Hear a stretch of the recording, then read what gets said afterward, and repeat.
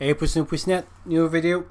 This one is to do a little bit of an update on what's in the bag. Oh, it's rattle. So I was mentioning before that so I'm working on the bag. I was waiting for a few components to arrive. I'm still waiting for some. I just did a video on the box that's gonna go in it. That's still a project on the go because I still have to figure out how I'm going to do the Raspberry Pi. And I know I mentioned before, probably February I was going to do the contest. We're looking maybe more now May, because before I get all the stuff and figure it out how it works and stuff like that. But I think it's going to be awesome because I added stuff that I didn't plan initially. Initially it was going to be mostly VHF, sorry, and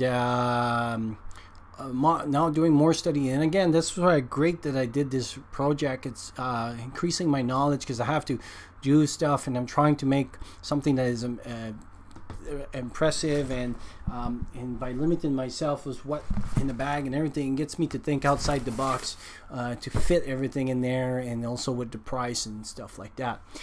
So I think I found something that was pretty good, and because the delays and everything was great, because there's a new thing, and I'll put links on videos that explain a little bit what it is. There's this new radio that's kind of raving into all the amateur radio. And one of the reasons it is that it's a HF radio, so high frequency, not a VHF. And a lot of people pay willing to pay $30 for a radio like Baofeng, about $40 for a HF radio. Yep, so it's actually a little bit higher now. The price went up at $59 US, but yeah. Full HF radio. It's not full, but it works on HF, 40-meter band. But the beauty with this, and so why is it in a bag like this? This is a little bit of an experiment right now.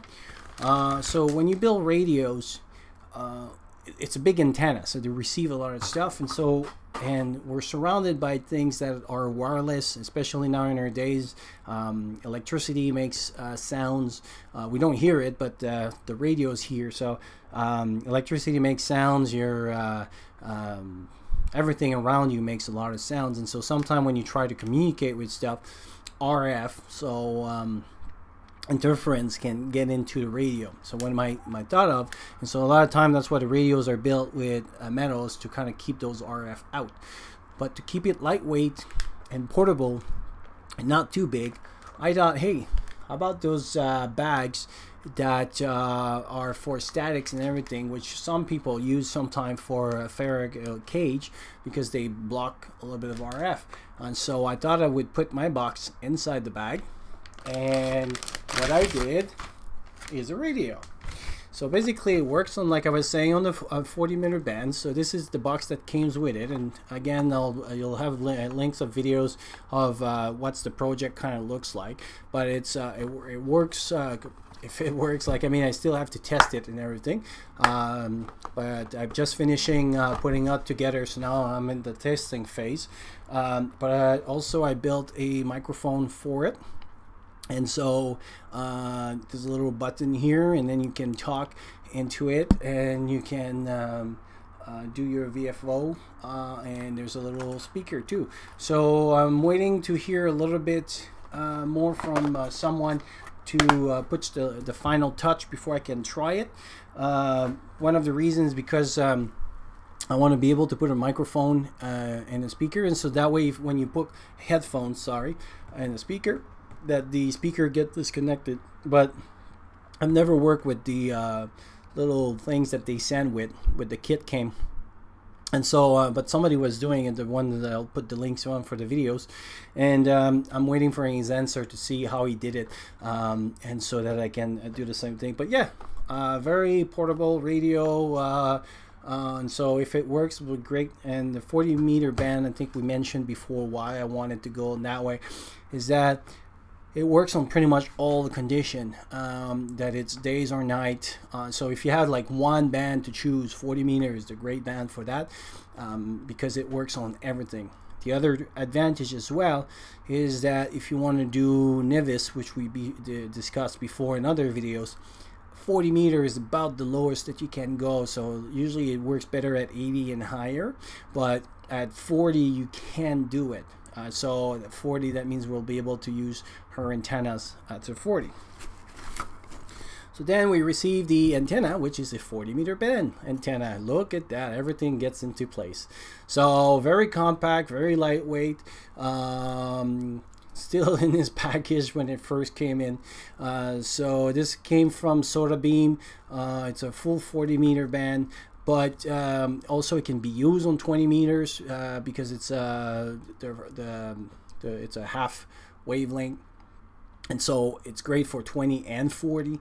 So we'll see if it's true. Like, this is based on what it is.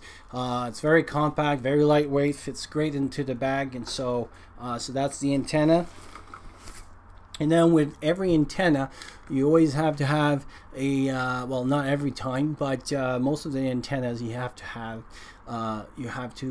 depending on the frequency that you use, you have to be able to tune it. So this is a auto tuner. So basically what you do is that you plug your radio over here, your antenna over here, and then based on the tuning, you tune your antenna to make it to the frequency and to be able to radiate the maximum power. Because if that's, especially when you're using low power, the maximum power that you can send to your antenna, better your reception will be. When you're 100 watts, if you lose like 10 or 20 watts, you're still at 80 watts.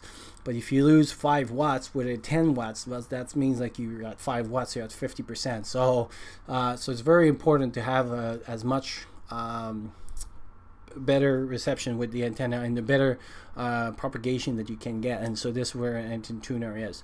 And so I built that, and so we'll be able to play once the radio works. Again, very small, very compact, very lightweight. And then to go with all that system, we have it's called the EasyDG Vox. And if it works, again, a lot of those are like concepts, never been tried, or didn't see any videos or read anything about that stuff. So everything is kind of putting a whole piece together to see if it works.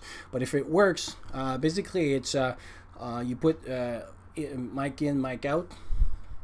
And what my goal is that, so if we use this, basically now with a computer or a tablet or something, so just by using the mic out of the tablet and stuff, and you plug that in and go out, so that means now that, or even an iPhone, I think it works, or phone it works with, is that now you can plug your phone in, and now you could do digital mode.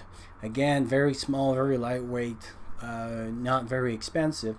And so that means that if all this works, add a phone or a tablet to this, and now basically you could make CW if you want. I think it does the CW zone on it, so if you could plug somehow the CW, I know there's some hacks, and this is the beauty with this system, the bitx 40, is that it's made for being hacked. And then every week there's somebody else that comes with a new ideas and stuff like that. So probably, I think there's probably a way to make CW with this, but if you want, but so that means now you could short sidebands with that, and digital, hopefully. So with that system, then I want to try on the 40-meter band, and you'll be able to tune your antenna to make maximum stuff.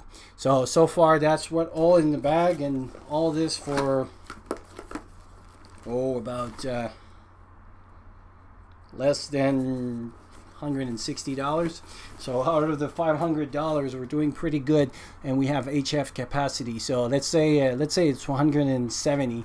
Add a $30 like Baofeng, and so now for $200, and we still have 300. We have VHF, HF, and be able to do digital capacity if you add your phone and apps, which are, a lot of them are free. So far, I can't wait to be able to finish the project. So go outside and try those things and try to whisper and see what's the propagation with the different antenna and different setup, and there'll be videos to come through. But I wanted to do a quick update so that people don't think I'm I let the project die and there's nothing coming out. There is. It's just it's actually improving, and it'll be a much better project than when I first started. So talk to you soon.